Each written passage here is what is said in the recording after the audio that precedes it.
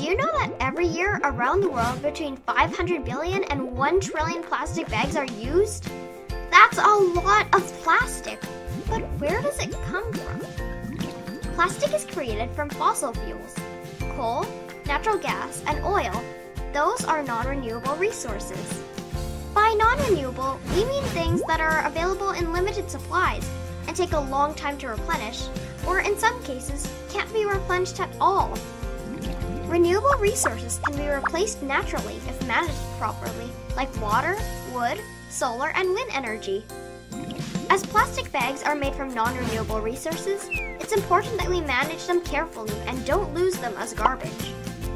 Even better is to make a bag and use it over and over to avoid the need to make a new one.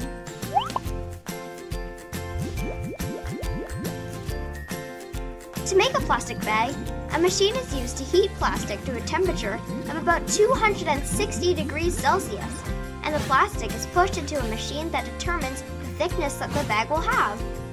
After this happens, the plastic film is pushed into a bubble by the outside air and through a cooling process.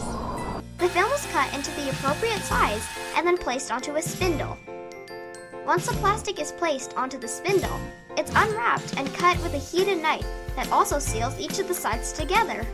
Handles are cut out using a heat process, and logos, designs, and text are added to the bag. Thousands of bags can be produced in a minute.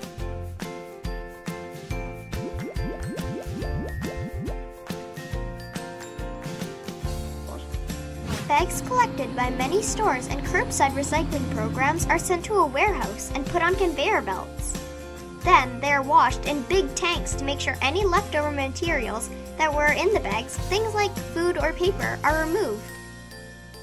Once the plastic is clean, it's melted, dried, and chopped into pellets. The pellets are then finely chopped into even smaller sizes to make sure they are all the same size and shape. Then they are sent to companies that specialize in making products made from recycled plastic.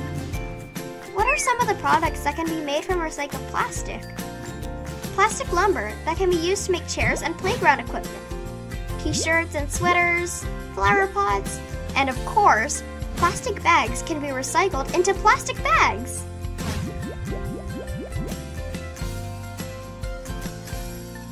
Even though it's good to recycle, it's even better to reduce and reuse. In fact, the 3 R's are in order of importance: reduce, reuse, recycle. Reduce means avoiding the need to use an item in the first place. When you go to the store to buy one item and consider carrying it out without a bag, you're reducing. This is the best for the environment because a plastic bag didn't need to be created in the first place. There is nothing to throw out or have recycled. That saves energy and resources and keeps us from having to make plastic bags at all. When you reuse a plastic bag, you give it many lives and get to use it again as many times as you want. It also means we don't have to go through the process of creating new bags or collect them for recycling. Recycling is setting an item to be recreated into something new when you have no use for it anymore. That's why if you can't reduce or reuse, it's important that your plastic bags are properly recycled. In doing so, we also protect the environment by making sure plastic bags don't end up in the garbage or the oceans where they can never be reused or recycled. So remember to help your planet by always using the 3 R's: reduce, reuse, recycle.